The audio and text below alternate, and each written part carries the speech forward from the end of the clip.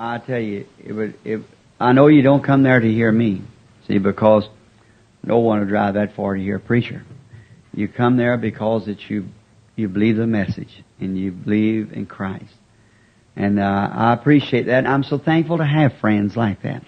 To have someone who appreciates your efforts. That's what you're trying to do to drive that far over them conditions.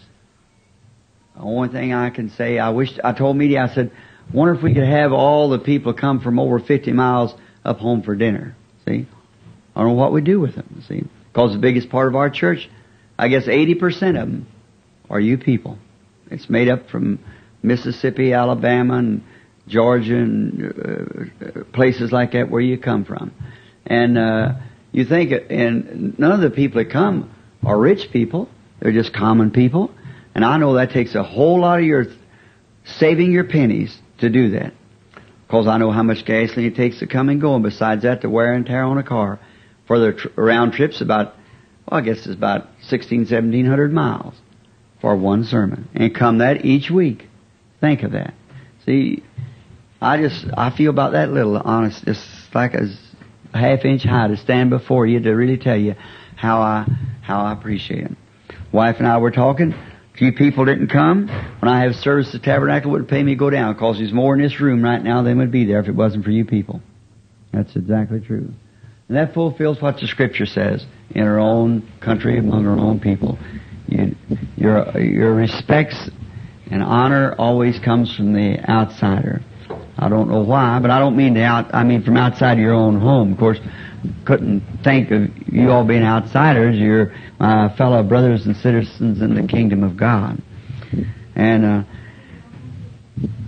here some time ago, I had a little old alligator stuffed up down here, and I told Brother Welch I was coming down to get it. And the kids didn't get to finish their vacation, and I thought I'd run them down to Florida, down St. Petersburg in the morning, and on down, or go up Miami and come around over the Tamiami Trail, and back up home, and they have to go to school right away. And I thought this would be a good time to stop by for the gator. And so Brother Welch, Brother Fred, and Brother Woods came with me, so that gave me a chance to bring the kids, and they're going to take my gator back.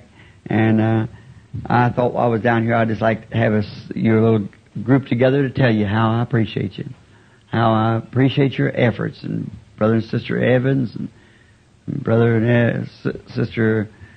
I get it. I call it ST. I know it's TS. There's a gargle mouthwash that they call ST37, and that's how I call you ST. Not from it's a good thing too. It's a dandy. It's got all the rest of them beat, to my opinion. They use it in the army, and I use it for about anything to gargle with, and for a mouthwash, and take it on a hunting trip with me where if my horse gets hurt, I pour a little of that. It's good for all around. I guess you find him that way too, don't you, Sister? All the way around. To wash the dishes sometime and so forth. And so I thought maybe, as tonight, I said to Brother Welch, what would we say when the folks come around? We thought maybe if you had a little question on your mind, just a little something that you could, maybe something that I could answer, something that you wouldn't want to take maybe their time up at the tabernacle when you're there, some little question. And that's what I dropped by for. So we know you go to work in the morning at 10 minutes after 9, so we'll get right into it. But before we do that, could we just bow our head for a word of prayer? Our Heavenly Father, we're so glad for Jesus Christ our Lord, who saved our souls from a life of sin and has made us the citizens of His kingdom. By His grace we are saved, and that not by ourselves or by our works, but by His mercy we are saved. So we're so glad of that. And we know that someday we'll see Him, for we'll have a body like His own glorious body, and we'll see Him as He is at this time. Yet we do not know how that will take place, but it's not for us to know. We only look forward to it by faith, and the whole walk is faith. So we're thankful for these things. We pray that You'll bless these people, Lord. As I drove down here, you know what was in our hearts last night, wife and I, as we talked along the road. How that blessful we feel to be to have friends that would sacrifice to come hear the glorious gospel of the Son of God would drive all those hundreds of miles through a day and night just to hear one message. God, I pray that You'll give them each one a glorious home in the kingdom. Bless them while they're here on earth. Prosper them in whatever they do. May it prosper. And these young children, Lord, just little fellows yet, and many of them here in teenage, and yet they sit with a reverence and respect as an adult. God, I think they're the best in the land. I pray that You'll bless them, Lord. May they never want for anything. And may in the great kingdom beyond, when the family is all gathered together, I'm sure they'll be there, Father. I pray that You'll have each one of them there. May they never turn from that great narrow path that they've been taught to walk in. Grant it, Lord. Now tonight, I thought, Father, we'd find out what's on the people's hearts. You know their hearts. And I pray Thee, Father, that You'll help me to answer their questions, that it might be good for us, that it be good for us to be here, and we could go along saying, did not our hearts burn within us because of His presence? Come now, Lord. Walk around the chairs. Put Your hand on every shoulder. Rub Your nail-scarred hand across each heart, that we might know that it's our Lord that's near. For we ask it in Jesus' name. Amen. I think we have a Bible here. I'd just like to read a scripture in here just for a minute to get a little start before we get into the lesson or the questions, rather. And this, I'd like to read this a place I found this afternoon. I was riding with Brother Welch, and I up in the front seat of Brother Softman's truck there, and I read something. I thought I'd just like to speak of it just for a few minutes, if I can find it in his. Oh yes, here we are. In the 16th chapter of Acts, and begin about the 37th verse. But Paul said unto them, they have beaten us openly. I beg your pardon. That's not just where I wanted. Just where I wanted to start reading it.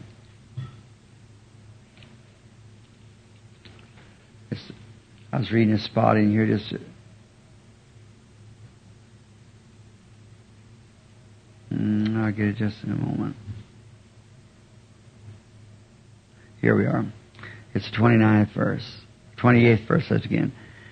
But Paul cried with a loud voice and said, do thyself no harm, for we are all here. And they called for a light, sprang in, and came trembling, and fell down before Paul and Silas, and brought them out, and said, sirs, what must I do to be saved? They said unto him, believe on the Lord Jesus Christ, and thou shalt be saved, and thy house. It's just one of these little twisting questions that I thought that I would like to speak of just a minute, about thy house. Being I see you, each one so nicely have your house set in order, your children saved, and that's nice to have your family, all Christians, because we want our families. We each one think of our children, and I certainly can commend you, fine people down here, of your lovely children, how you have them all in order and everything like that. How do you do, sister? And I believe this is wasn't that mother just come in back there? The Lord bless you. I'm glad to see you again tonight. And I believe this is Brother Willie's wife, isn't it right? And that's the boss of the family right there, as I understand. Or that's the way it goes at our house. And to have your house. Now, Paul said here to this Roman centurion, when we find out that Paul had been beaten the evening before, commanded by the magistrates, and had been beaten because he had done nothing evil. He'd been up there preaching the gospel. And the clergy there had it against Paul, of course he had preached the gospel, and they said he's turning the world upside down. And he went down the street, and there's a little fortune teller, a woman with a spirit of fortune telling. And she was hired to tell these fortunes. And when they were going down the street, she'd cry after Paul and say, "They're a man of God who tell us the way of life." And Paul didn't need the devil to assist him in anything, so he just turned around and rebuked that spirit in the woman. And when it did, that caused an uproar. And when they found out, the spirit had left her, and she could not tell no more fortunes. So the one that had her hired out there and was probably taking care of her, why, it caused a great uproar, and they were beaten and put into jail. And I can imagine Paul and Silas laying back in that old buggy jail on the inner courts way back. The outside where the best prisoners was kept was bad enough, but they was on the inside, and when they went way back, they was put in stocks. I don't know, would y'all ever see stocks? I've had the privilege of seeing them. They put them across your feet, and then they put them across your hands, and then put them across your neck. And there you are sitting there. And the Chinese capital punishment, the way they used to do it, is very cruel. They put them in those stocks and put a drip of water, just one drip at a time, falling on top of their head, like that, until it just drove them insane. They'd sit there and give them nothing to eat or drink like that, and their eyes would turn and everything. It's just a horrible thing. They say the first few drops, of course, for maybe the first day, it isn't so bad. But they say after a few days that those drops, like 50 tons fall in your time, hit right in that same spot, because you can't move your head. You're in those stocks. And just think that Paul and Silas, for preaching the gospel, was laying back in that old dirty place, and probably rats and mice and bugs on them and everything. What a place for a man preaching the gospel. And we think today that we complain because we have things a little hard. Look what they did. And knowing what was waiting them, perhaps execution the next morning. But they were faithful. They stayed faithful. And long about midnight in there, and I can just think of how they must have felt, their backs sticking to the old dirt, were prisoners, and there's leprosy and everything else in them days, and laying against the old hard floor. Might have been a dirt floor, rats running over them. But in the midst of all of that, perhaps no supper, and beaten till there's bleeding and bruised and sore, no doctor to wash out the wounds or anything for infection that we'd use today or something like that. Just throw them back there and put them in the stocks and put them in that condition. But they wasn't complaining. Not one word of complaint came from them. And knowing maybe the next morning the magistrates would probably call them before the emperor, and when they did, or the Sanhedrin, and they'd be executed for preaching this heresy that was called in them days the gospel. We truly, earnestly contend for that same faith today. And then when we go to thinking about that, then the miles gets a little shorter between one another, you see, each time we go to thinking about it. And then we find out that along about midnight, Paul and Silas must have talked about the Lord until about midnight, and then they begin to sing hymns, some good old Christian song. Oh, if we'd sing it today, we'd sing "There's Power in the Blood," or "Oh, How I Love Jesus," or something like that. And when they begin to sing, all of a sudden an earthquake struck the place, and notice how it done. Instead of piling those walls of that big old building right in on top of them and mashing them to death, it shook the walls away from them. And not only that, but it broke the stocks and bars loose from them, and they were set free. And I think over their feet, over their hands, and over their neck, they were set free, every one of them. And instead of that big old heavy Roman prison breaking in on them, it fell away from them like this. And not only that, but the shackles and things fell off of them. See, that's our God when we hold out faithful. See, we must stay faithful. And as long as we're faithful, and you know, we may not be in that kind of a shape. None of us may get. I hope we don't get like that.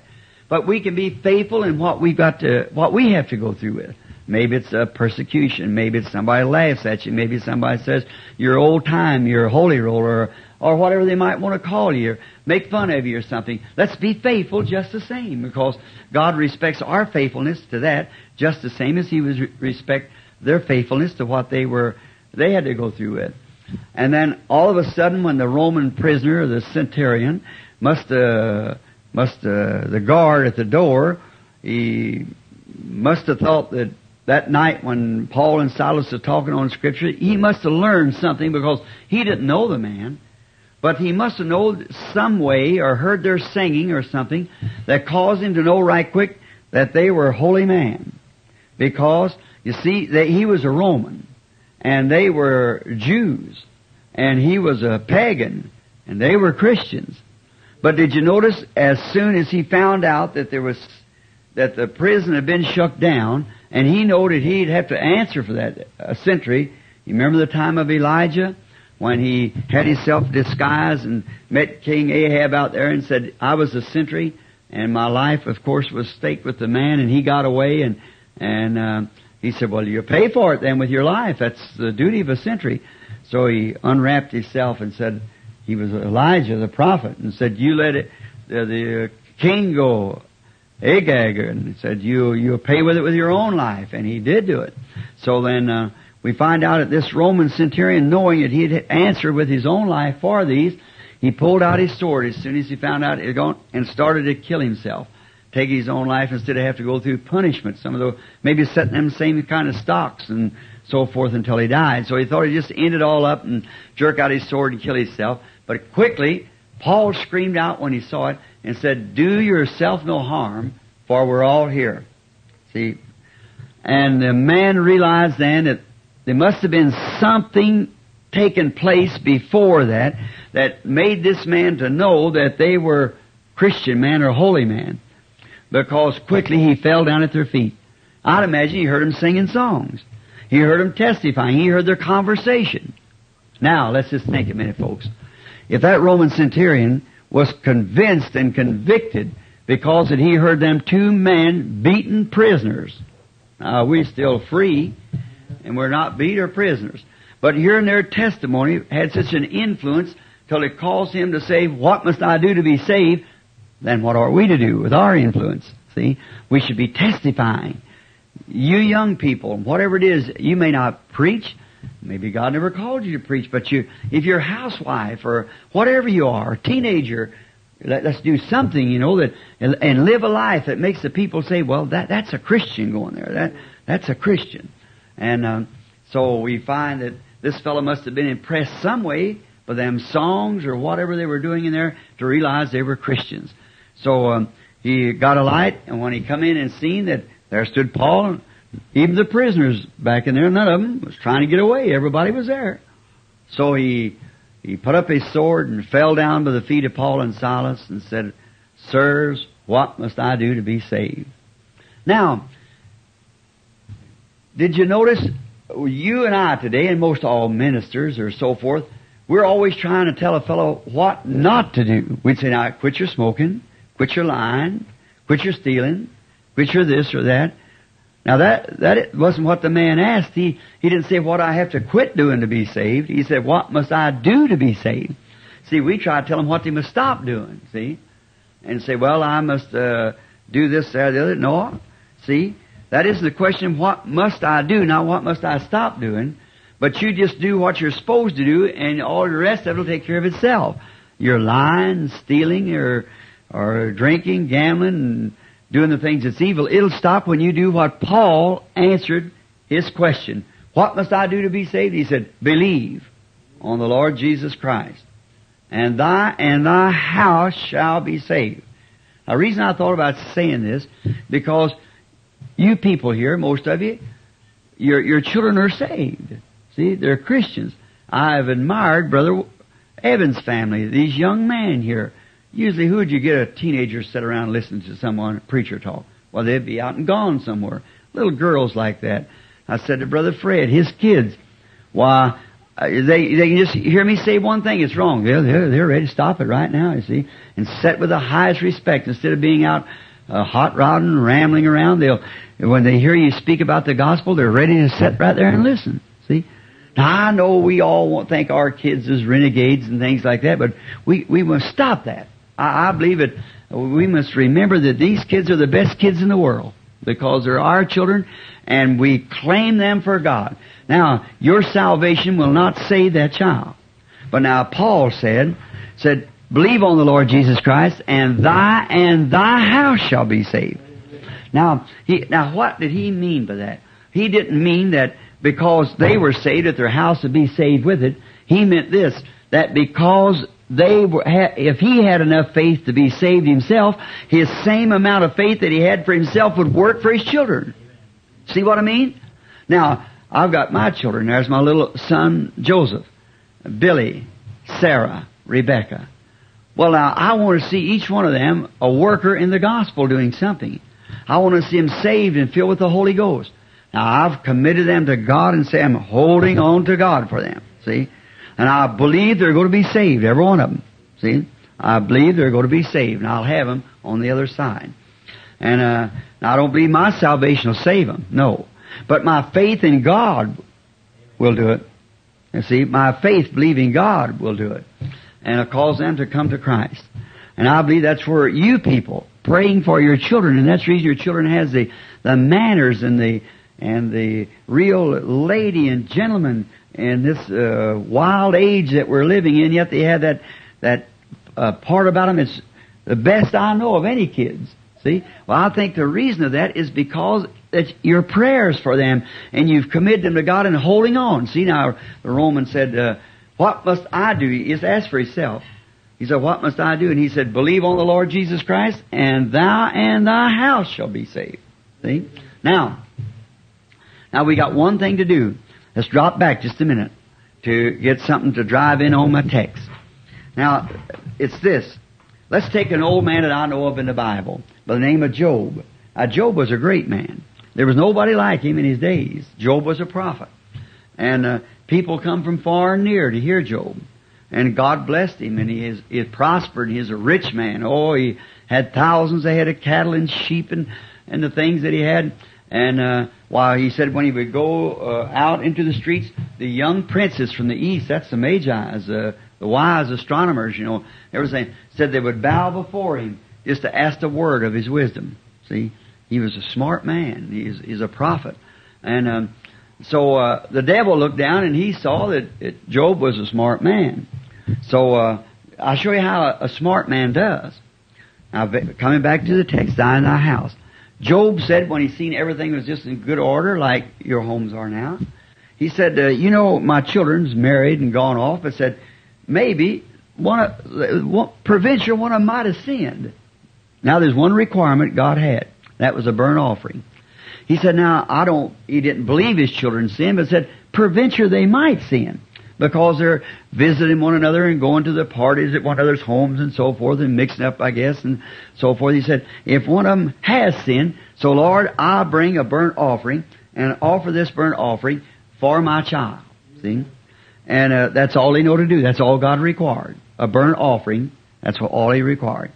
Well, then when the great midnight hour come and struck, and poor old Job was in the condition he was, he lost all of his cattle, all of his sheep, and the storms come and killed his children, fire burned up his servants, and he broke, his own health failed, and he sat in the backyard on an ash heap, and his own body broke out with boils, so he took a piece of crock and scraped his boils. And even his wife got discouraged with him. He come and said, Job, now let's just kind of think the way she said. Now look, there sits Job. He sat out there all night. There sits his consolers with their back turned to him, and they've told him he's sinned. That's the church member. That's the deacon board or whatever it is of the church come down to see him. And they sat 7 days there and still tell him, Job, you might as well make a confession because you have sinned, because God wouldn't let a righteous man be tormented like that. But God does let a righteous man be tormented like that. See, God sometimes things happen to us because we sin, but sometimes it's testing a saint instead of chastising a sinner. So we find out that Job was a righteous man, and when God was testing him, because Satan said, oh, sure.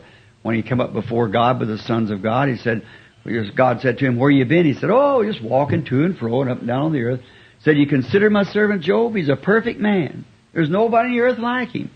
God was pleased with that. Oh, he just loves to have a servant that he can trust in. He said, there's not another man on earth like him. See? He said, he's a perfect man. And that was before the blood of Jesus Christ was shed. See?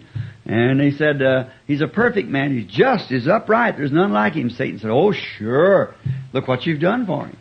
You give him everything. He's got homes. He's got children. He's got cattle. He's got everything he wants. Sure, anybody could serve you like that. Said, let me have him one time. I'll make him curse you to your face. He said, Satan, he's in your hand, but don't you take his life. Now that was God's trust that his prophet would not fail him. Amen. See? And he's trusting you and I that we won't fail him. And then he said, don't you take his life. And Satan done everything but take his life. His children got killed, and his cattle killed, and everything is, all of his riches is lost, and he lost his health, and everything but his life. Sat out there and scraped his boils. And his wife come to the door, and Satan got in her and said, thou, looked out there and said, why don't you curse God and die? Said, you look so miserable. He said, thou speakest like the foolish woman. Now, he's never said she is foolish. He said she talked like one. See? Said, you speak like a foolish woman.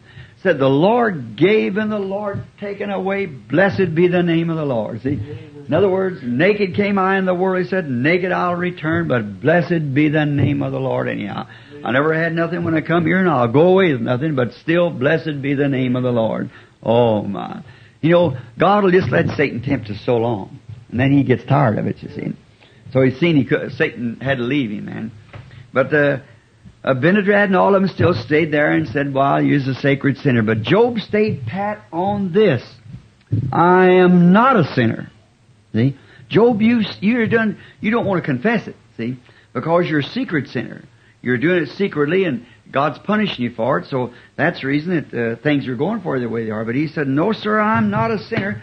Because he was standing pat upon that righteousness of God, that burnt sacrifice. He had offered it. That's all he had to offer. That's all God required. And did you notice? As the Spirit of God had come on the prophet, and everything got all right, you see, God restored back to Job what?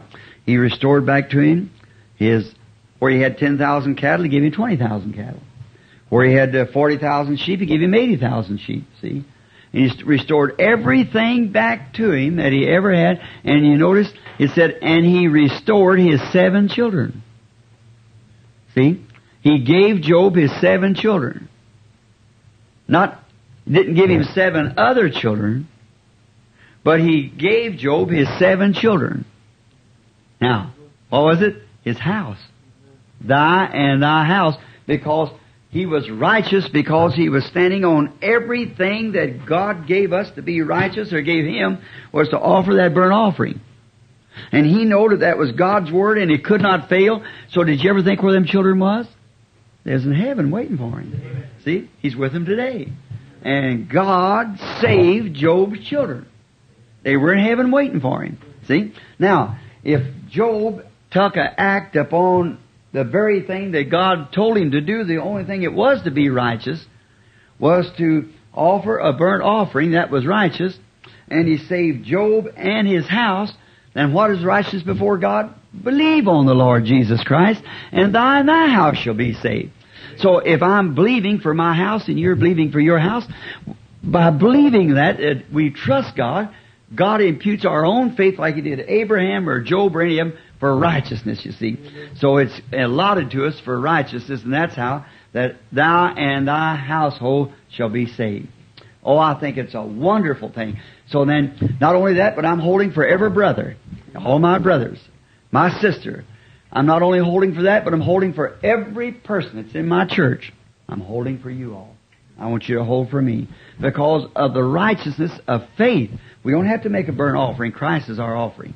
But we have to have faith in that offering that Christ made, that He made us this kind of a promise, that whatever you ask the Father in my name, that I'll do. When thou prayest, believe that you receive what you've asked for, and you shall have it. Now, if I'm praying that God will save these teenage children, and I believe with all my heart He'll do it, see, that's the same way Job stood. Say, oh, look at this kid, how he's doing. I don't care what he's doing or what she's doing. I still have put that child in the hand of Almighty God, and me and my house shall be saved. See, because even though I may pass on before they do, but somehow before they leave here, God will twist them right down on the trail. I believe that somehow or another He'll make it so miserable for them till they have to do it.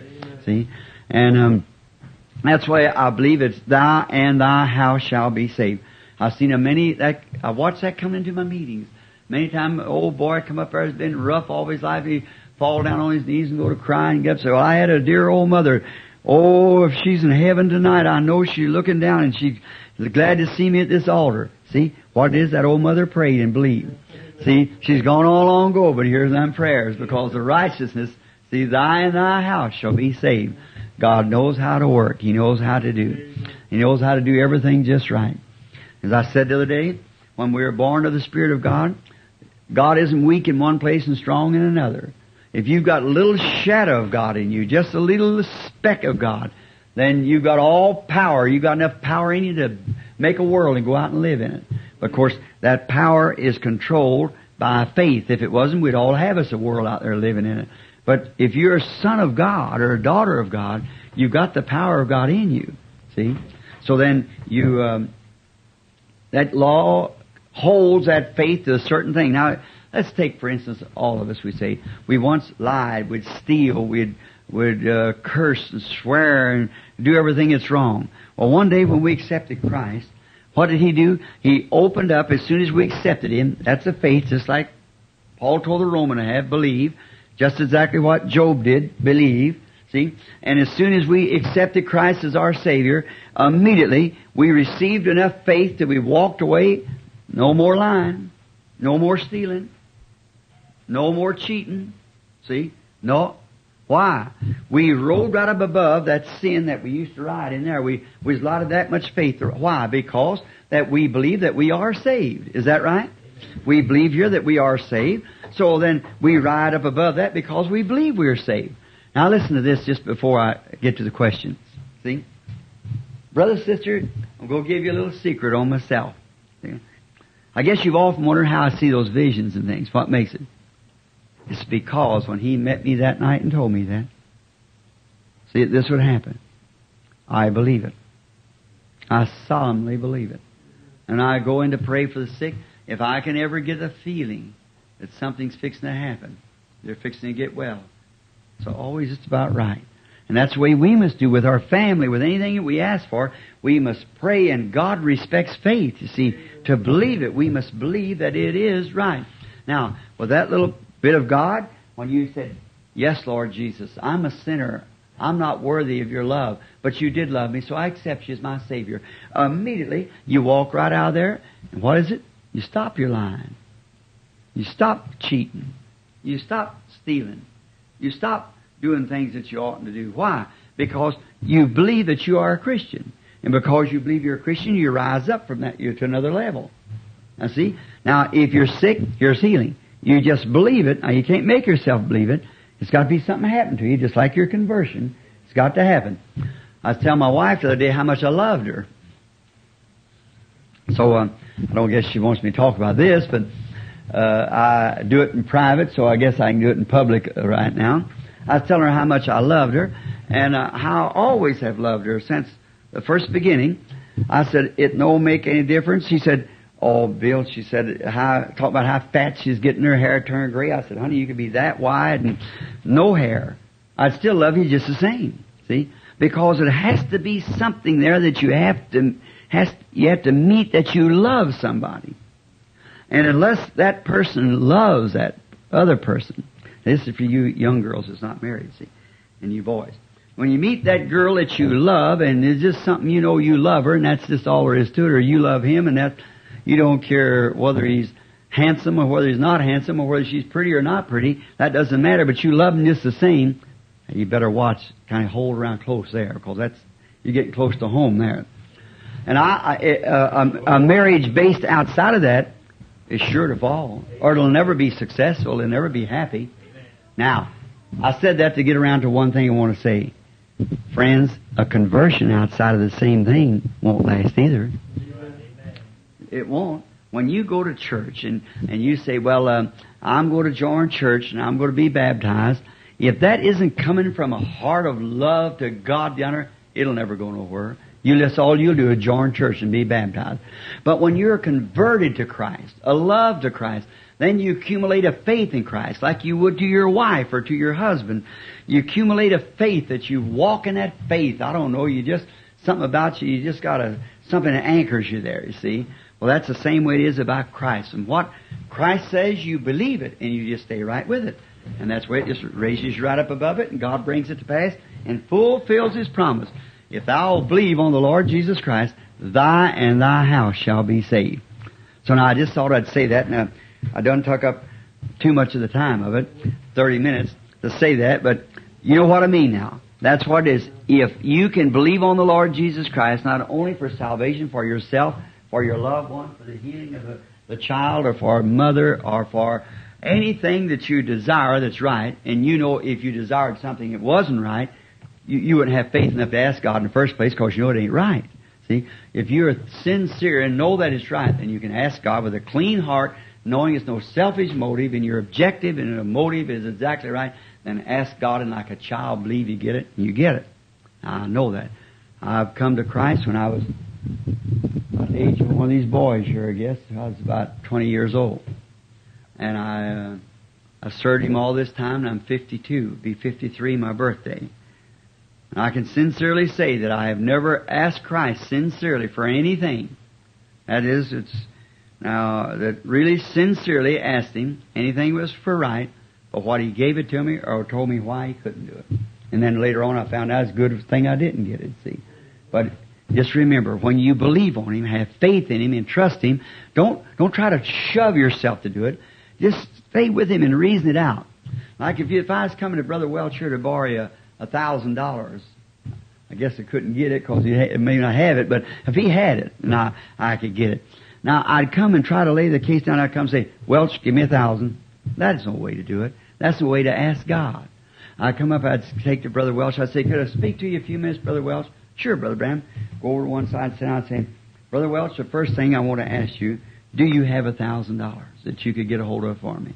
Well, we're friends, or he'd be asking me, or maybe him, or one of you, brother.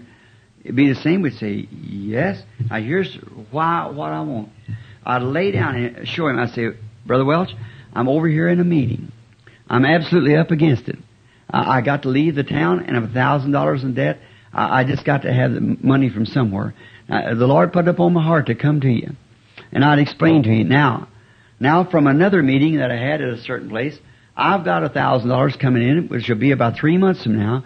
I can pay you. I'll pay you interest on it if you want it. Just lay it all down and explain it to him why.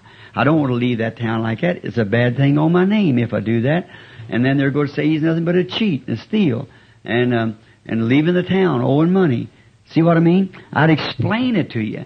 Sit down like a brother and talk it over with you. Well, I believe if I do that, and you like me as you do, you do anything. You'd pawn an automobile or sell something out of the house to get the money. See, you'd do it. Any of you would, and I would for you. But it would be the right thing to do is come sit down and talk it over one another. Let you know, you see. Express our feelings to each other. You're my friend. That's the reason I come to you. Now, that's the same way it is about Christ. Say, you're my Lord. I'm sick. The doctor says he can't do anything for me.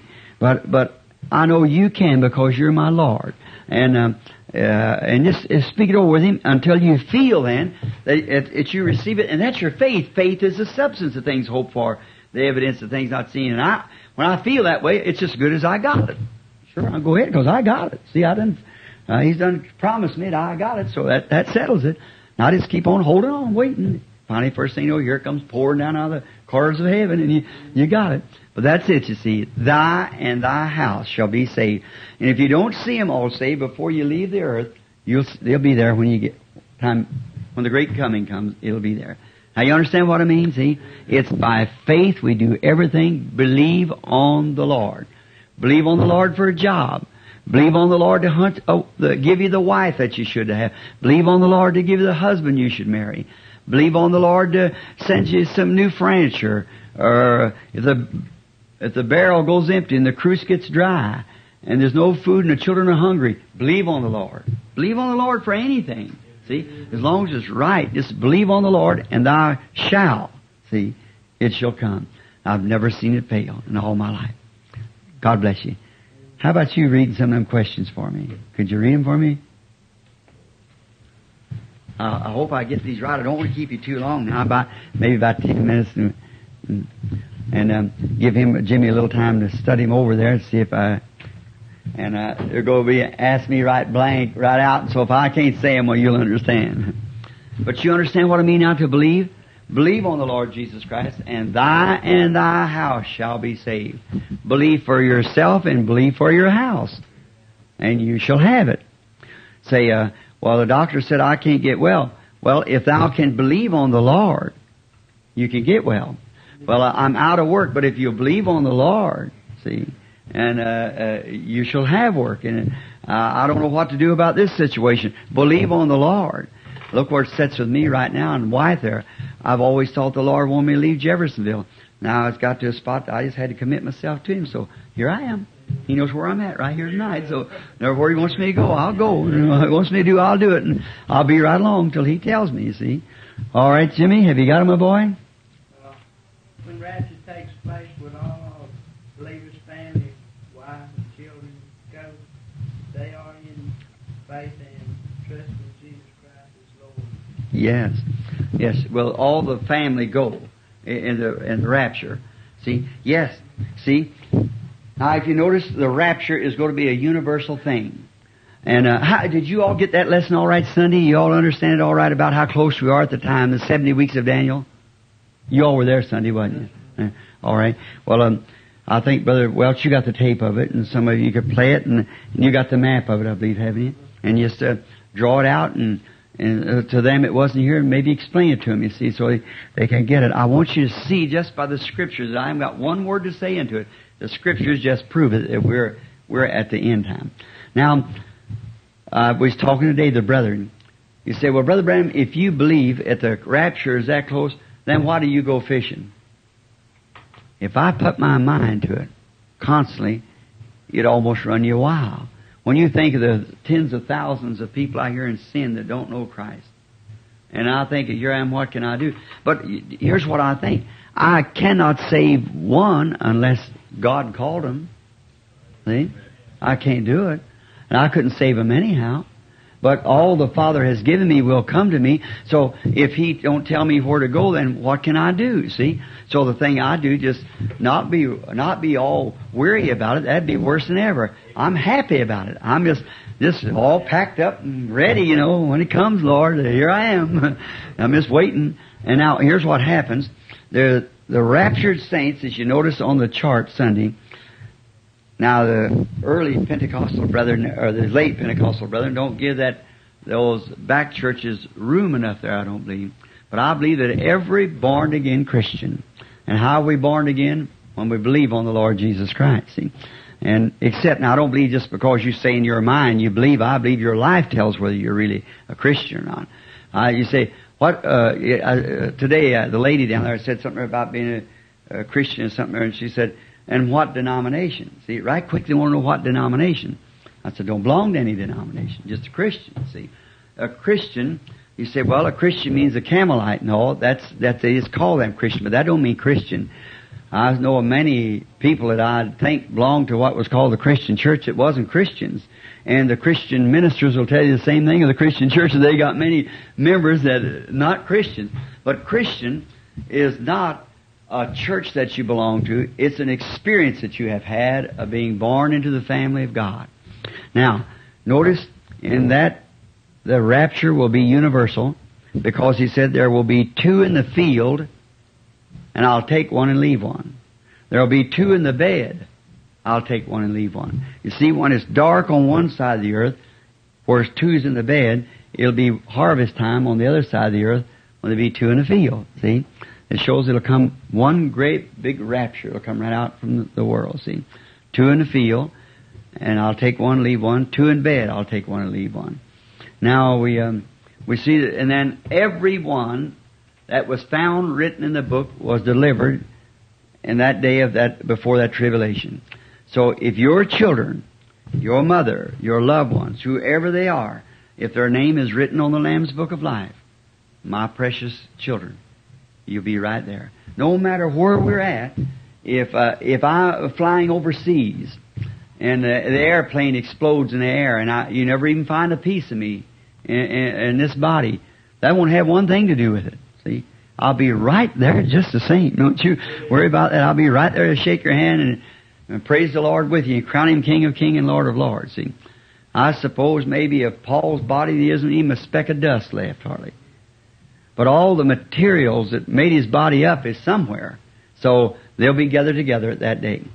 When you die, you actually do not die. A Christian cannot die. There's no such a thing as death for a Christian. Not in the Bible. Like when Lazarus, they said, our friend Lazarus sleepeth, Jesus said. See, he never said he was dead. He said he sleepeth. They said, oh, well, if he's sleeping, I suppose he's doing all right. Then he must be getting along better. So he had to talk their language. He said, now, otherwise, in your own language, he's dead. And I'm glad for your sake that he wasn't there. I'll go and waken him. See? Oh, yeah, see? Sleep. See, he still had his own. See? For your sake, for your way, he's dead. But to me, he's asleep, and I'm not going to raise him up. I'm just going to wake him. See, I'm going to wake him up. And you notice when Jesus Himself died, see, there's three parts of the body. So, for three parts of it, soul, body, and spirit. As you've seen the 7 church ages, I had to draw it out. 5 entrances to the body, see, taste, feel, smell, and hear, and conscience, and so forth, to the soul, and then to the spirit. There's one avenue. That's your own free moral agency. That's make a decision. You see, you can turn it down, or you can accept it.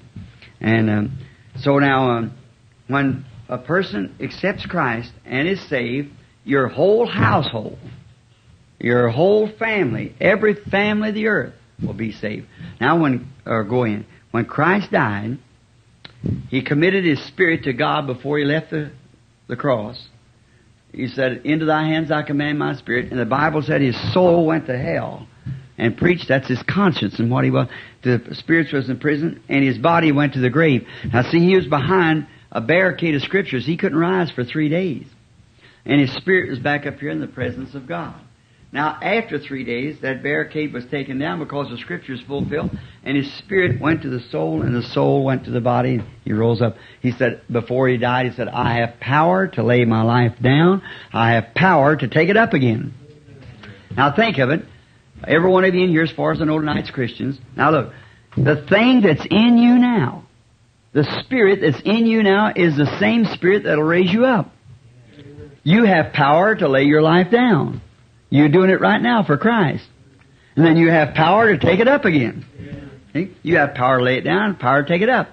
For it's the very Spirit of God that's in you that raises you up. It's the very Spirit of God that was in Christ that raised Him up. So you have power to lay it down. You have power to take it up. And when you die, our loved ones, or somebody goes on ahead of us, they're not dead.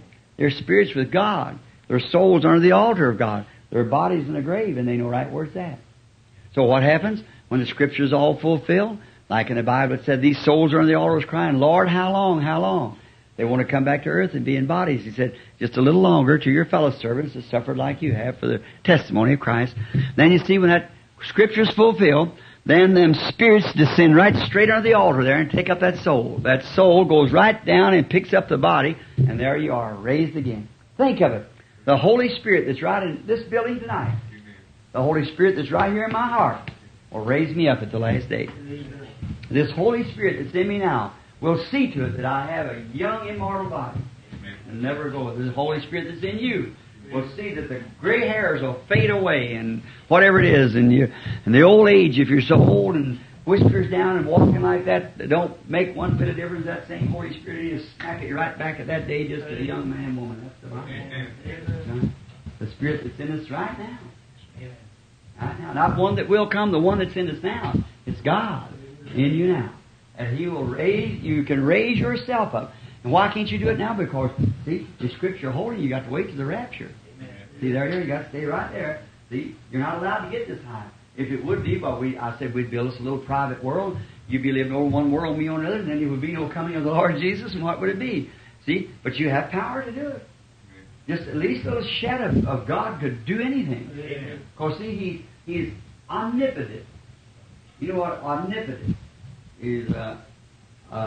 Infinite. Infinite. Infinite, omnipotent. That's infinite is just you just can't explain it, you know. Infinite is like on a camera infinite. It's just from there on. And then omnipotent is all powerful. Is all. Stand out here and looking through a glass, and I can see 120 million years of light space. When that astronomer take me up to let me look through that big glass that night, could see 120 million years of light space. Well, you talk about Jupiter and Mars and these stars that you see now. Oh my! Think what 100 light travels about. What is it? 186,000 miles per second. 186,000 miles per second, and take 120 million years. By 1 second, 186,000, and break it down to 120 million years. And then what you got? That's miles. Oh my! It just makes us feel like you see. But now, and then beyond that, there's just as many moon and stars as there. And He holds them with the power of His own Word. And that very same thing that holds them is in you as a Christian. Oh my! See, there you are. So that's who you are. See, people try to think, well, I'm a Christian. I guess I have to be dogged around. No, you don't. You're a Christian, brother. That's you're Son of God. Our Father's King. Certainly. Amen. And our Father being King, we're His sons. We're Prince and Princess. Amen. To a King. See? The highest there is, highest can be. The very Spirit of our God is in us. That's it. So what do we care about what happens here? See, there's the place that counts. This is just a testing time. When Father's finished, let's go. Let's go home. See? So what difference does it make? So then in that, believe on the Lord Jesus Christ if your children isn't saved until they get saved. And Jesus said, now remember, St. John 5:24, He that heareth my words and believeth on Him that sent me hath everlasting life and shall not come to the judgment. Then if you don't come to the judgment, where does he go? In the rapture. Amen. Because that's a judgment after the rapture, see. Shall not come into the judgment, but has passed from death unto life, because he's believed on the Lord Jesus Christ. Isn't that wonderful? Yeah. So your children will be there with you, your loved ones will be there with you, and I hope I'm there with you. Amen. All right, have you got another one there, Jimmy boy? We understand the world was made by faith. Will you please explain a little about faith? A world was fashioned. Now, over in Hebrews, we find out that we understand that the world was made by things which do not appear. Now, I'll try to be quick because I didn't notice all them questions there. Now, let's just go back on a little trip, and it's already 10. And I told Mommy I'd be ready to go for 10. Are you too sleepy to wait just for a minute or too tired? Well, look. Before there was anything, let's see, before there was a light, before there was a world, before there was a star, before there was an atom, before there was a molecule, there was God. Who is this person, God? Is he air? Is he light? He's God. That's just all you can say. See? Just think, a molecule is, in one little atom, there's so many molecules. See? And then beyond a molecule, before there's even one of them, there was still God. He was all, filled everything. See? Now, in this God, and we're going to make it a little form. So you see, now inside of this person, God, inside of this person was there was attributes, and them attributes was to be Father, was to be a healer, was to be a Savior. That's what was in this great person. Now, that was before a molecule or anything, when there was no molecules, but there's still God. Now, in there was attributes to be Father, to be a Son, to be a Savior, to be a healer, to be all those things. Now, this person that has this, this person God, now what he did, the first thing, let's say he made, as far as we know, as small as we can break down, was a molecule. Now, after he made a molecule, he made 100 billions of them in a second. Just, what did he do? He spoke it into existence. And now, here would be a good lesson right here if we just had time to go into it, see. Now, he spoke it, and when he said so, molecules went to turning. Then he said, let there be atoms, and there are atoms, laws, and they still stay in that law. They're still traveling. Everything travels in God's laws. Like the man I was telling you about, the old fellow, Brother Banks Woods, and I went out and you see him talking about I asked him, he's an infidel, and I asked him, how does that sap leave the tree in August and go down in the roots? What makes it do it? What makes the leaves turn brown? He said, because the sap leaves. Why does the sap go down? He said, well, it's just, it goes down. I said, what if it don't go down? He said, the tree would die. I said, well, what intelligence makes that sap go down in the roots? Put a bucket of water on the post and see if it'll go down in August. See? I said, what intelligence makes that sap leave the tree and go down into the roots? Something tells it to get down there, or it'll freeze and die, the tree will die. Yeah. See, we had no cold weather or nothing yet. But they say, well, it's just the nature. Well, what is nature? Tell me what nature is. See? Nature is a law of God. Amen. See, it's a law of God. Now, faith is a law of God. See? The same thing. All this power of God that we're talking about is accessible to us by faith. All things are possible. Say this mountain be moved and don't doubt in your heart. Believe what you said come to pass, you can have it. Accessible. If you've got the law, there it is. See? The law is faith that controls all things. Now, God by His law made molecules. That's the law of God. Then God made atoms. Then from that, God made a sun. From that, out of the sun made stars. Out of the that's little pieces of the sun flying off. What did He have way back there is His attributes displaying themselves. Then come a world, and after the world come a creation, and after creation come a law to creation. After there's a world, what makes this world? How can anybody explain it? Turn a ball any way you want to. Throw it in the air, it won't make two turns. And make it 1 billion turns per second. It'll not make two turns in the same place.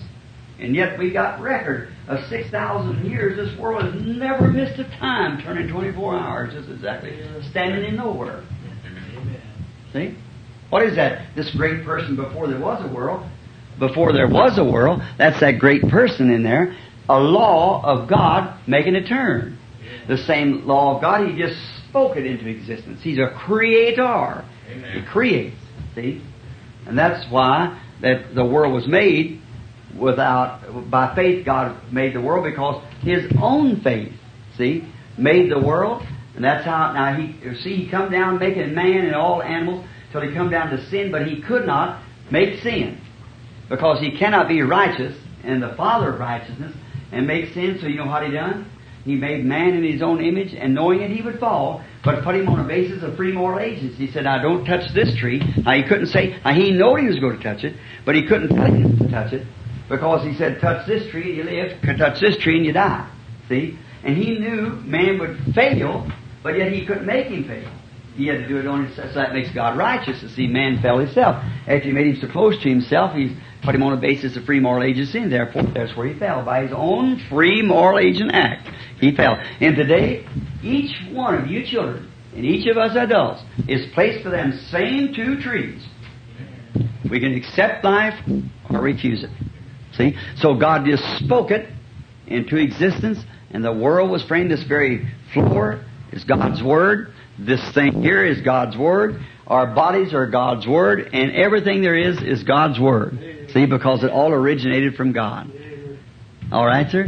Now, if that isn't right, if that don't clear it up, why, you can write me a note, bring me here.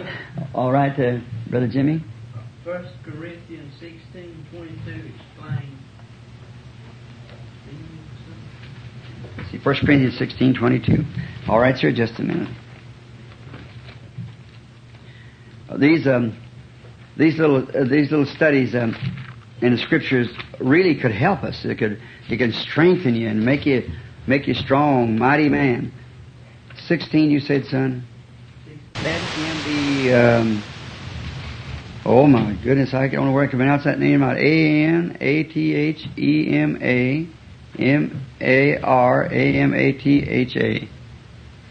Somebody got another Bible. See what is broke down. That's what's say? Sounds like that would be. What is it, Fred? Get another. Somebody got another Bible? See if it's in there.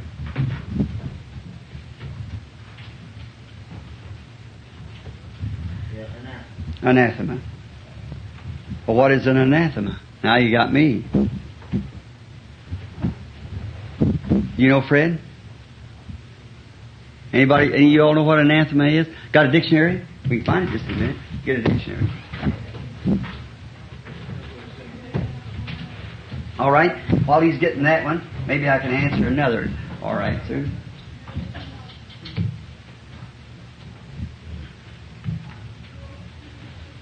Explain.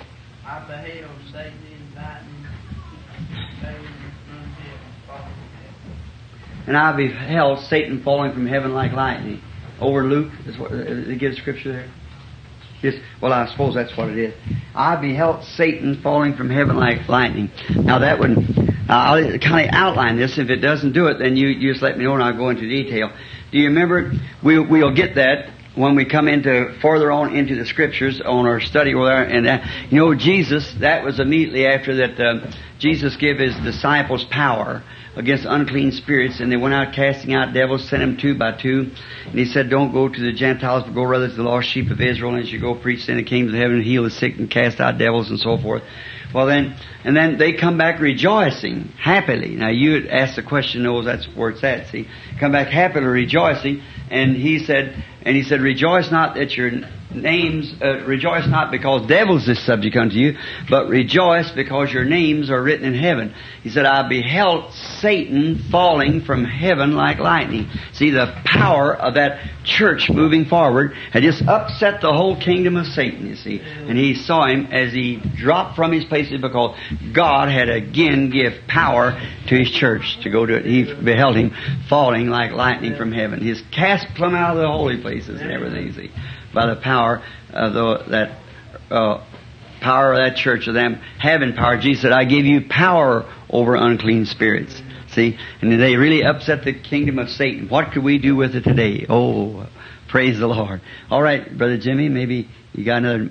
Flame blood into the horse's bridle. Bridle bits, Armageddon in Revelation. Now, in the last days, we come to a place when Titus in AD 70 taken the walls of Jerusalem and tore down the walls of Jerusalem. They claimed that there was so much blood spilt among that, right at 1 million or more Jews. It was inside of the walls until they killed even women, babies. Well, it's so bad till they'd rejected the Holy Spirit. See, now God, when they rejected Christ and called him a Beelzebub, he said, I forgive you for that. See, I forgive you. But said someday the Holy Spirit's coming to do the same thing that he was doing. Said one word against that won't be forgiven. Well, what they do on the day of Pentecost, they seen those people screaming and dancing and acting like they were drunk and screaming and shouting and going on. What they said they're full of wine, they're drunkards, and all like that, Acts 2. And they made fun of them and called them everything. What happened? It sealed them outside the kingdom of God.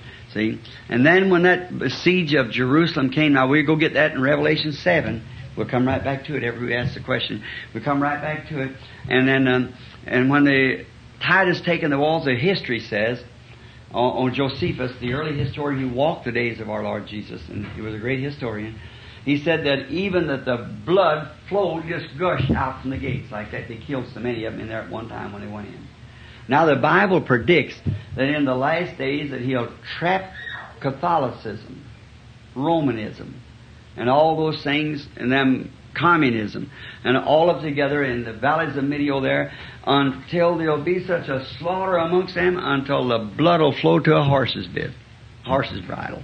See, that's in Revelation. That'll be in, but thanks be to the Heavenly Father, I don't think we'll be here, but His grace we won't. We'll be in glory then. See, that'll be right after the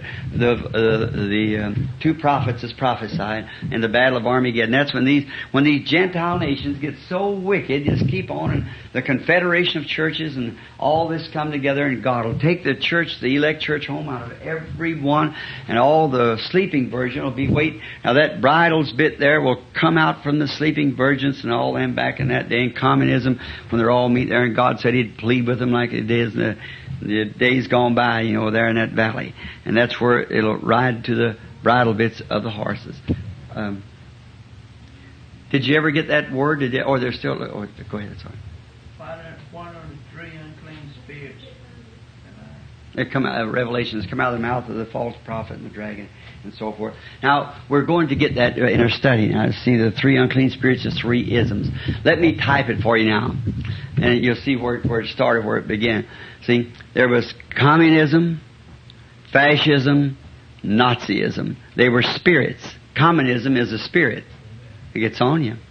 See, it's a spirit, and it'll be something like that. Only that really isn't it, but it'll be three spirits just like that, which they was kind of a forerunner of. But of course, you know where it's in Catholicism, you see. But I want to get a few things on that straight before I say it, you see, to be sure that I know what. But it is three spirits, just like communism, fascism, and when we brought that out years ago, you know, remember I told you, I said it would be a thing would take place, would be all wind up in communism, and that's where it's done. That's the same way it'll be at that time. See, it'll be the three unclean spirits that'll go forth. It'll, I really, truly believe right now, just kind of outline it, if you don't mind, and if I add a little more to it when I go to explain it, well, you say you didn't explain it altogether down there that night. See, if I do that, here's what I think it'd be. I believe it's a spirit, the sleeping virgin, Confederation of Church, Judaism on the rejecting of Christ, the Jews that rejected it, and Catholicism. Because you see, where it come out of it come out of the false prophet. See? Out of the mouth of the false prophet, which was the popery, out of the beast, see? And all that, where it come out of, you can see the backgrounds where it is, and that's the three unclean spirits that sets the whole world to Armageddon. See? And that's them three unclean spirits. And you get that right in with the three woes. Remember the other day I was brought in, I said, be 7 last plagues, 7 seals, and 3 woes, and 3 unclean spirits. And that comes through that. Okay, you got another one, have you? Said, what significance does the Euphrates River have through the Bible spiritual speaking? Yeah, the Euphrates River, it's always been a great river because the Euphrates River has a great place in the Bible. The first place we find that it run right through Eden. The Euphrates River did. The Bible says it come right through Eden. The next thing we find out, the Euphrates River also was a river that come right straight down through Babylon. Same river. See? Euphrates River. Come right through Babylon. Now we find out that the angel poured out his vial upon the Euphrates River and dried up that the king of the north might come down. And I think what that will actually be will be at the end time when they come into Armageddon. See, they have to come right down through Egypt there to get into it, and right down through them countries. They'll have to cross the Euphrates to get in there. See, the Euphrates River runs today. We know that, you see. And the Amazon, South America, and the Nile and Egypt, and the Euphrates, and the, what is that other one? There's 2 rivers there, and it headed up there at the head of Eden. And the Euphrates River is when this great made way for it to come down. See, making way for the king of the north to come down, the kings. That'll take place during the time of the Battle of Armageddon in the last days, you see, that Euphrates River. Was that all of them? That was all of them? Now, just in my mind, see, about that, what this person is, if they reject Christ, it's just you might look it up for your own self in the dictionary, because it's not something I wouldn't speak it out right out here now, but you look it up and you see what it means. And you could just, in other words, there's 2 or 3 places in the Scripture I could refer to you, things like that, like, in other words, like King Nebuchadnezzar said, any man that wouldn't bow down to this so and so, and Daniel's God and everything, let his house be taken away, his children burned, his house made a dunghill. See, and we realize what those words are. They're just brought out and said like that. But if you just look back in the dictionary, it'll tell you just what it is. To see what that is. Well, these little old things are enlightening, and I didn't put as much on them as I should have stood and put, because you see it's everybody, y'all working tomorrow, and I'm going to, the Lord willing, to Miami, and it's 10:15, and I don't want to hold you too long, and I think my young'uns are asleep, and I guess yours is too, and so there we are, and little fellas get sleepy quick. But I won't say that them was real nice questions, every one of them, real good. And I wished if I have another question night or something other at the tabernacle that you all, if I mentioned that morning, you'd give them questions over to me so I could get a little time to study them. You know, it's just offhand, then you start talking, and I'm a great person to take too much time on anything. And here, you notice my technique in preaching, that's the reason I keep there all day, see, nearly just preach too long. But did you notice Billy Graham? Now, Billy Graham's a trained preacher, and he's a great man. And Billy Graham, he'll set his text right there. He'll back off out here and just keep hammering to that text just constantly all the time. He'll never let his voice drop, hardly. Just keep hammering into that text. See, that's the way the Holy Spirit has him preaching. See, that's his technique of doing it. That's the way he does it. Charles Fuller, many of you heard him. He's a wonderful old man. And so Charlie Fuller is like a Bible expositor. He likes to teach and to how he goes about things, you know, and everything lays it in Christ, and a great old teacher. You notice what he does. He doesn't preach, he just teaches it. Well, now, if you notice the little simple way that I have it, I set a text out here. Whatever my text is, I go way back out here and get my context. I bring it over here and lay it right in line with my text, and then go back over here and get something else. Bring it over here and lay it down over here, and I go back over here and get something else till I get it all down here to write, and then drive it home on the Texas all at one time.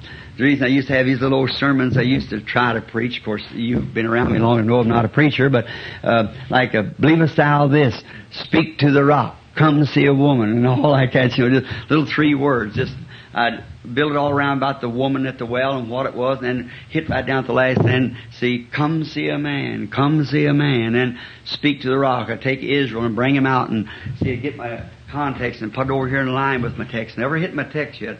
And you notice a while ago explain that this while ago, same thing on that Roman there. See, saying, believe on the Lord Jesus Christ and thou shalt be saved.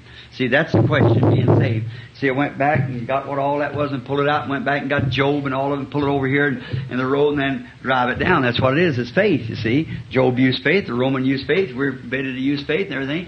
See, and I think that way, if I, in doing it, to my way, if I can get the people interested enough to listen to what you're trying to build to, then save your main text here for the last part and then drive it in and say, oh, the rest of it opens up. Because you see it. See, you reached over here and got a loose line and pull this one in. And the trouble of it is, I leave too many loose lines that I don't get. Well, it's really been nice if you all come down here and sit and talk with us and everything, and I appreciate it. And I want to say again with all my heart, I mean this with all in me, I never realized what a great thing you people are paying. If it wasn't for seeing you and wasn't for loving you and the things that I do, I'd say I ain't going to preach that tabernacle another time to see y'all have to drive 1,800 miles a trip to go and hear a service. Now, I appreciate that great loyalty, but yet I think of what you're doing. See? And I just trust to God that every one of you in the land beyond the river, you and your children, your little ones and all, and I'll see you over there. I hope I'll be there. I'm trusting I'll be there. I'll see every one of you. May not one of your children be lost, not one of you lost. May we all be there at that day. And even to our little sister out there, the little colored lady out there washing the dishes out there in the other room. I remember down here one day talking to that woman, I believe, is that the same woman? And her husband, I believe, I met him over there one time. I know it's a boy, it works for you. Seemed to be a fine little old guy. I just hope we'll all meet there where there will be no disappointments, no more setting up late at night because there'll be no night. Oh, my brother, sister, if I could just anyway explain what it was that morning when I was laying there beside my little wife there, and he lifted me up from that bed and tucked me up there and let me look past the curtain. If I could only just have the power now to explain to you what that looked like and what it was. I seen them all there, and they were all young, and I couldn't recognize them. See, they was all coming up to me and putting their arms around me and everything, and they were human beings. See, there wasn't some kind of feathers like they say angel. I don't think an angel has feathers, although they just say that, you see. But an angel's a messenger. The word means a messenger. So I don't think they have feathers and things like that. But it's just they were all there, and they were all happy, and they could not be nothing else but happy. And if there was no more than that, it would pay us for all the running and things we do and all like that. But I want to say this, that I believe too, that the Bible said in the last days there will come a famine in the land. And that famine won't be for bread and water, but for hearing the true Word of God. And people would run from east, from west, from north and south, seeking to hear the Word of God. And we're just about living in that day now, see. Not disregarding anybody, see, not disregarding our churches, no, sir. But if you know, I believe that in the pulpits of many of these churches, we have fine man, good man, real man of God. But they're afraid if they say anything that's contrary to what that organization says, then they'll be kicked out, then they're left in the cold. And I believe what the man needs is some courage. And I believe God wants to take somebody and make an example to show that He'll take care of them regardless of their organization. So that's what I hope He'll do with me, to help me, to let me. And listen, Christians, if ever one time I charge you before God and the elect angels that if any time that you see that I'm doing something wrong, won't you please come tell me? Because I love you too well to miss you over there, and I know you're going. So you come tell me. If you see me in the wrong anytime, something that I do that's not right, something to put a stumbling block in your way. Now, there's a lot of times I get around here and laugh and cut up and say things. What am I trying to do? I'm trying to let off some of that wound up feeling in me, you see. It isn't that I want to do that, see. It isn't I want to even laugh and come down here and get with Brother Welch so I can hear him tell a little something about the little boy, a colored boy out there, and he caught a fish, and the warden caught him and said he's catching turtle baits, and something on that order. And when that little preacher told me, I was telling them the little girls today about the little poodle dog being Fifi and Fi-Fi, you see, and what am I doing that for? To laugh, make myself laugh, to bring myself down. When you step above this mortal realm up into them realms there, it keeps you in a twist, you know what I mean? And then you think, here it is, this thing, with this ministry, you remember what I'm going to have to answer for? Not just for Tifton, Georgia. Not for Indiana. Not for the United States. But I got to answer before the world. For a worldwide ministry. See? I got to answer to the heathens. I got to answer to God for the heathens, rather. See? And when I get sitting at home and think, well, I believe, like the other day up there, and I get so wound up, and I said, I'm going on to have another meeting, and I go on to have another meeting, and the first thing you know, I'm so wound up, I got to go hunting, I got to go fishing, I got to get out with somebody, I got to do something, because I'm just a man, just a human being, you see, and that's what, you understand that. But if you ever think I get anywhere out of the way with it, you come tell me. I'll stop it, boy, like a clam, no matter what happens. Because I want you to understand, I have no secrets. Everything that I know, you know too. See? All that the Lord has shown me that He will permit me to tell, I've told it. And I hold nothing back. And my life is open. You know what I am and what I'm made out of. And I'm just try to live every day the same as far as I can. Of course, a lot of times you see me when I'm moody and I feel bad and tired and weary or something like that. Of course, that goes along with the ministry. You know, you realize that if you look back through the pages of time, you'll see that man that way did that way. We all get those. But the thing of it is, we want to understand one another. I realize that you have your ups and downs too. I'm not the only one who has them. You have them. And when you're having yours, I'll try to understand. When I'm having mine, you try to understand. And when I'm overseas somewhere, way out in a meeting somewhere, and devils are everywhere piling up and challenging me and everything else, why, you all remember, just pray for me. Will you do that? Can we have a little word to Him now? Heavenly Father, it's been glorious to stand here and talk to this bunch of blood-washed children. I realize tonight I'm standing just like St. Paul stood many years ago. Little house meetings where they come, and Paul come over to Aquila and Priscilla's, and how they must have had gathered the people in, and he went to Rome and had a house rented, and he received those that come in. And here tonight, the people it comes to the tabernacle, and the people that drives all these miles that I've just been trying to tell them how much I appreciate it. Lord, I don't have words even that I can tell them with how much I appreciate them. But Father, I pray that You'll let them know in their hearts what I mean. Dear God, please, I pray that You'll answer my prayer for them. Save them, every one, Lord. May there not be one of them lost or any of their families lost. May they every one be there. I pray for their little ones. I think his little boy laying here in his daddy's lap, his mommy sitting watching, and think of the days that is to come. If there is a tomorrow, how do I know that same little boy won't pack the gospel? God, I pray that you bless the little lad, all the others, the little girls and boys, and be with them all. Be with Brother and Sister Evans that's opened up their house of prayer. Be with us now and forgive us of our sins. And God, if they ever get sick and they have to call, God, let me live such a life that they'll believe that you'll hear me. And then hear me when I pray for them, Lord. Grant it. And hear when they're praying for me, because I need their prayers, Father. And every time they're praying for me, won't you hear, Lord? When I'm praying for them, hear, Lord. And together we'll serve you all of our lives.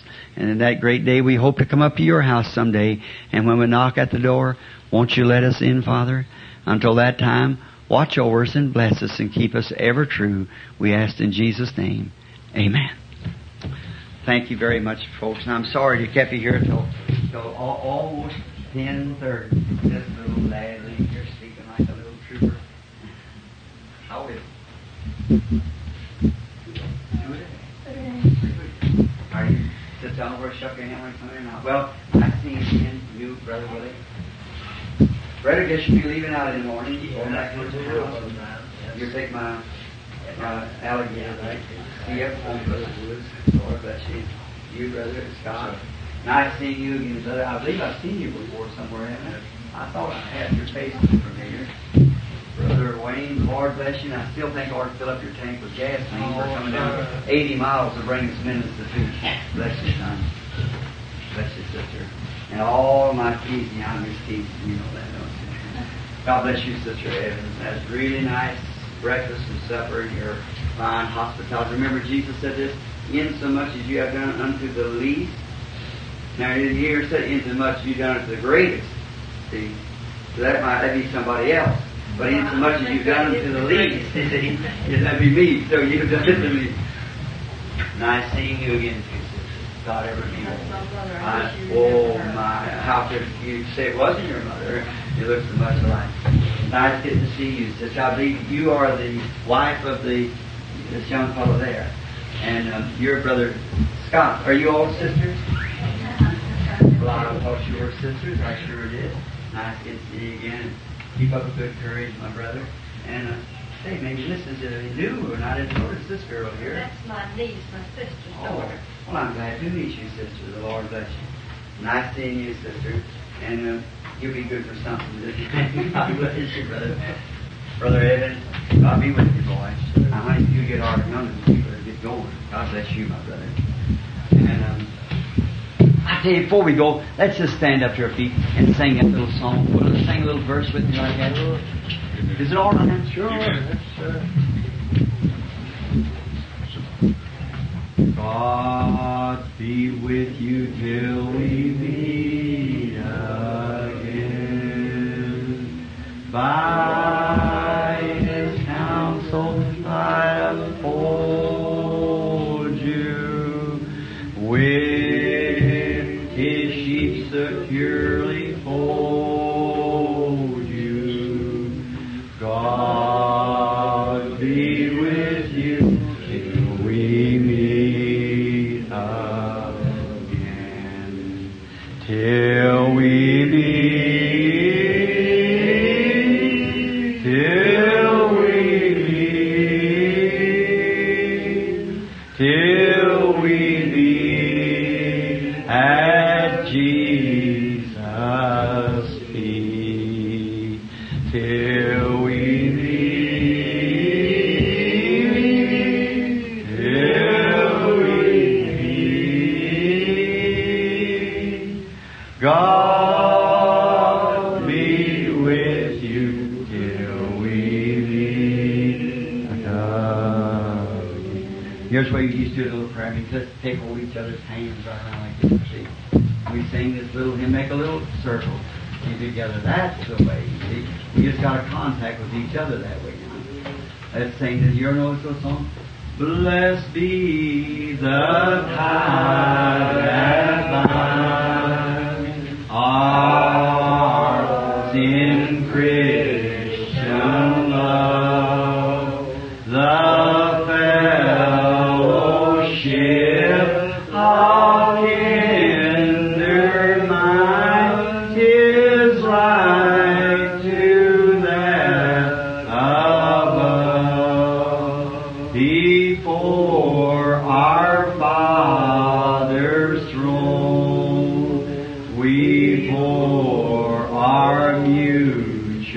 of prayer. Our fears, our hopes, our aims are one, our comforts and our cares. When we asunder part, it gives us inward pain, but we shall still be joined in heart and hope to meet again. Now with our heads bowed, let's just repeat that model prayer. Our Father, who art in heaven, hallowed be thy name. Thy kingdom come, thine will be done, in earth as it is in heaven. Give us this day our daily bread, and forgive us of our trespasses, as we forgive those who trespass against us. And lead us not into temptation, but deliver us from evil. For thine is the kingdom, and the power, and the glory forever. Amen. God bless you each one till we meet again.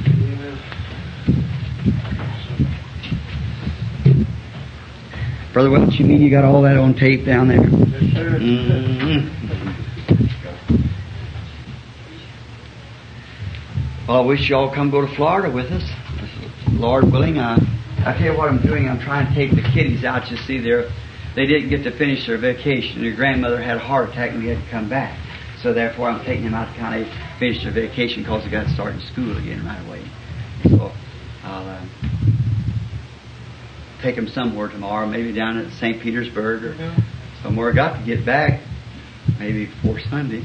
They've got some of them stalks down there, I think, in the museum, what you're talking about. Yes. Well, I go to see them. I haven't been in the museum now. That's at, what was it? Ripley's Museum. And that's at St. Petersburg.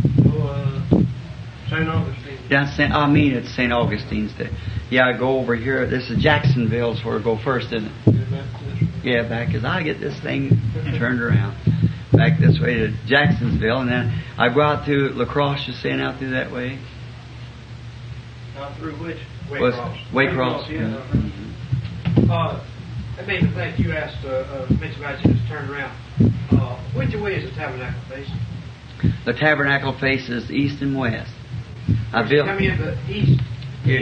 When you're coming in from the front, where 8th Street runs up this way, you're going right east then. See, and then then if you step, when I'm preaching towards the west. And see, I do that so the altar would be to the east because Jesus is coming from the east. And then that lets me the altar, we bow always to the east.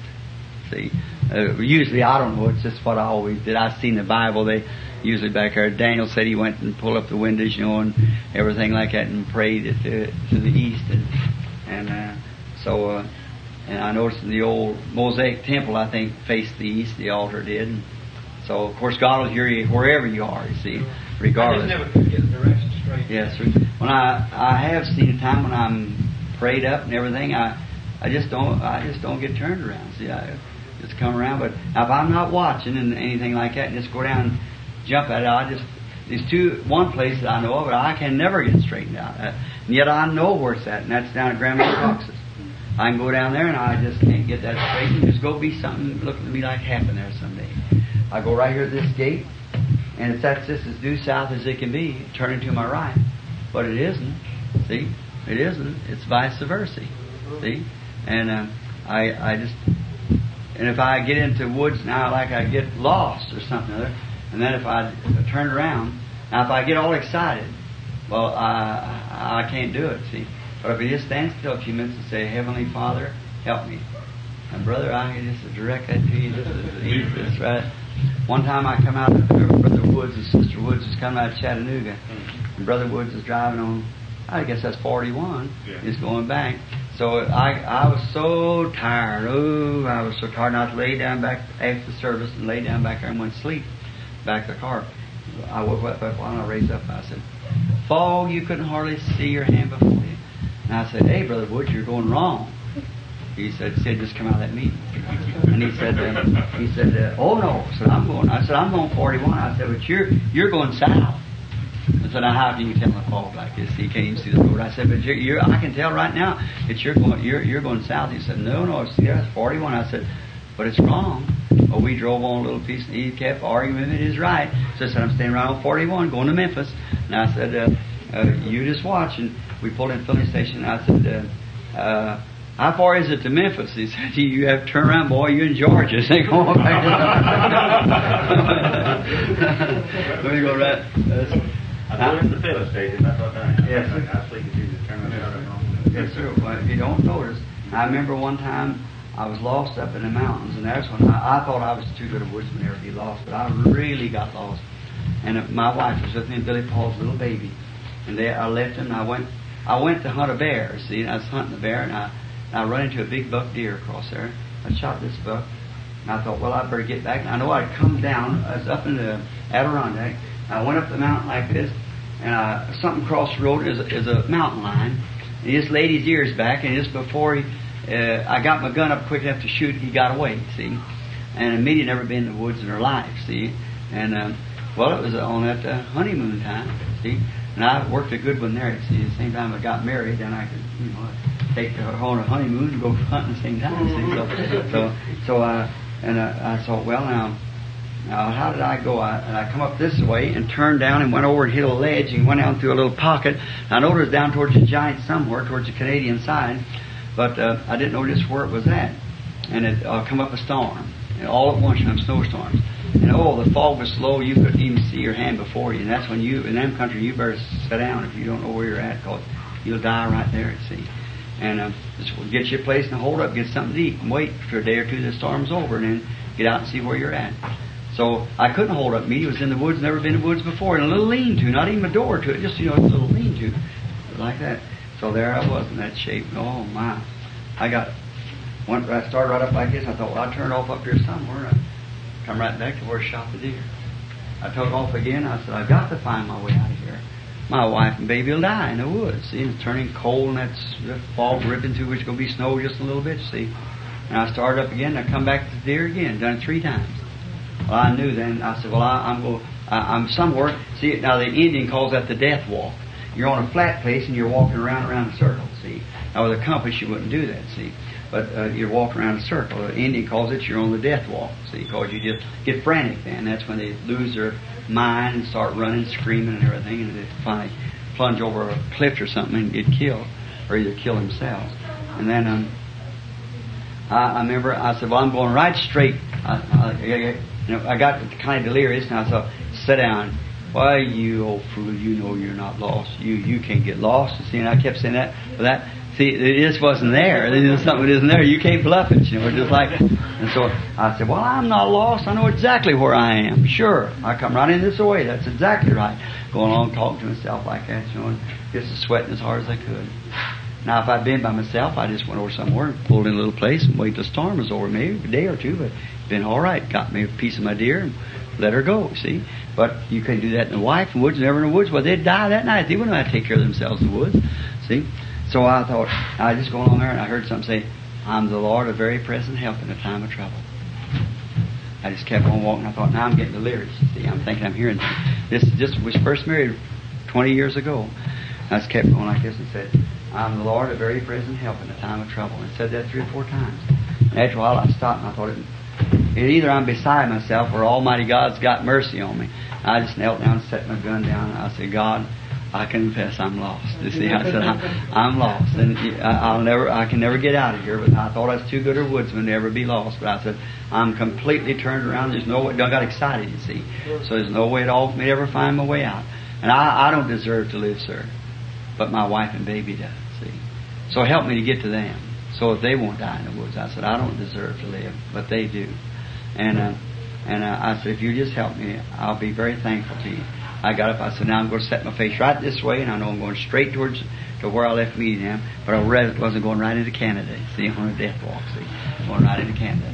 And I started like this, and all at once I felt something go, my hand, I thought, who's that? And I looked up, and just in time to look back, and just enough fog cleared away till I seen the top of Hurricane Mountain. and they was camped just below here, Cane Mountain. Well, then I just stood there and wept like a baby, praising God, for helping me. Then I had to take out that way, and it got dark on me, and deers and things jump up from me. But and after it got dark, I know the ranger now from this ranger's cabin is right there, that lean-to, but it's locked up. And then that's 25 miles from the closest house from there on down, see. And then up here on the mountain here where the ranger's cabin, then on up to the tower up on the big peak up there. Well, I know I was on the peak somewhere. Well, them mountains are many, many, many miles around, 30, 40 miles, 50 around the mountain there. And so I thought, now, if I can only hit that wire that comes down across there, he and I put up for a call, tack it on the trees, it goes down to his station, and they relay it from the tower, down to the station. And he's coming up in a few days to bear hunt with me. And it got night, and I couldn't see, when it got dark, it got dark in about 30, 40 minutes. It was only about 2 or 3 o'clock in the afternoon. But I'd hold my hand up like this, and I'd walk. And I'd just get hold my gun in this hand and walk. I know that wire is just about this high, where we tacked it on the trees all the way along. And I thought if I could just hit that wire, I'd hit a limb when I catch him. I thought, no, that's a limb, see.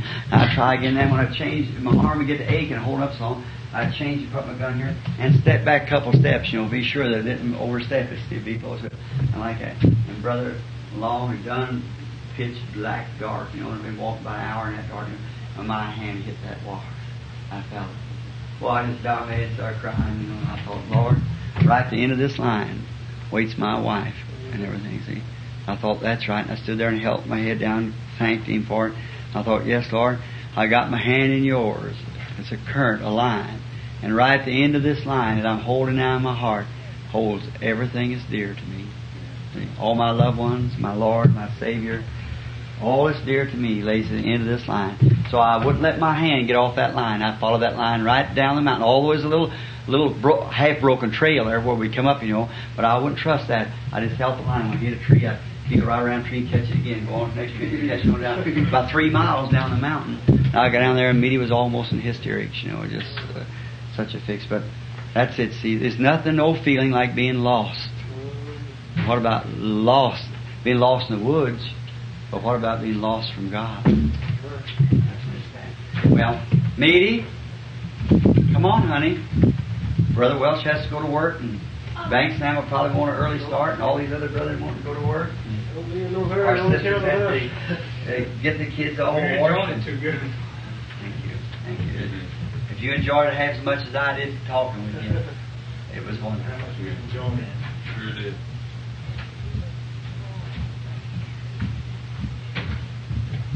Brother Welch, thanks for that nice time this afternoon, too, we had out there with take me out to them gator swamps out there.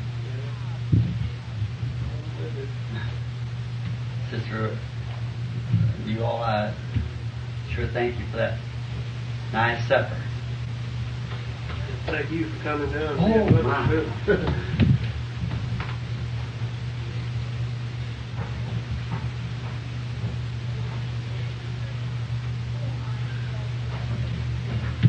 You got a little girl in there too. She's got the prettiest hair. I know she had kind of a real yellowish gold looking hair. That's really pretty.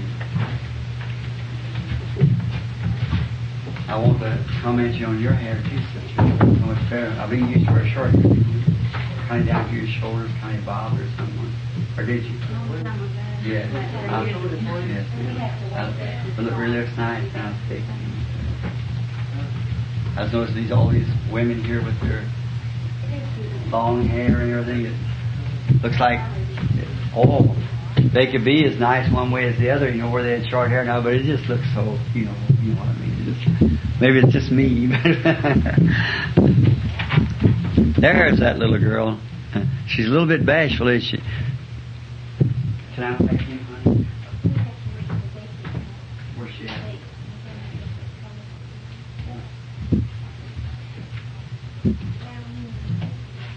No, you ever tell me? Did you get that? She said we had to wait for Becky to come, and that don't mean you have to go out and start preaching again. Has that little girl got pretty hair too, honey? She's a cookie with her little ponytail hanging down there too, little strawberry blonde and.